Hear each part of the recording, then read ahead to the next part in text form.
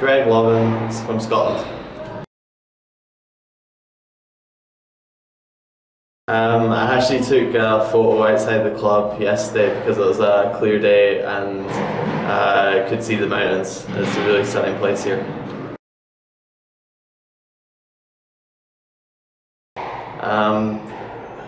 The question I hate to answer is probably non-squash players who come up to me and say, "Oh, is squash just not like tennis without the net?"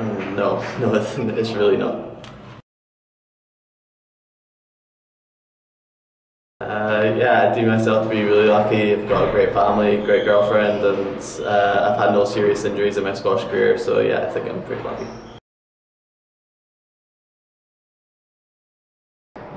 It was Mother's Day in the UK just last week, and my mum was down watching me play the Scottish Nationals, so I took her out for lunch and bought her a bunch of flowers.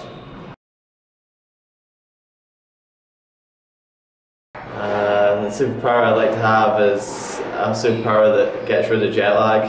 As a squash player, we travel all around the world every day of the year, and yeah, if I had no jet lag, I think that would really help me with my squash and also with my sleep, which is really important.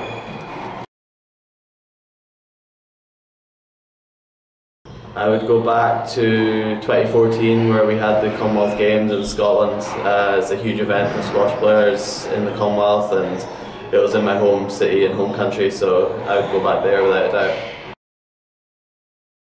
Favourite song would be probably The Proclaimers' 500 Miles because I'm loyal to my country. Thank you.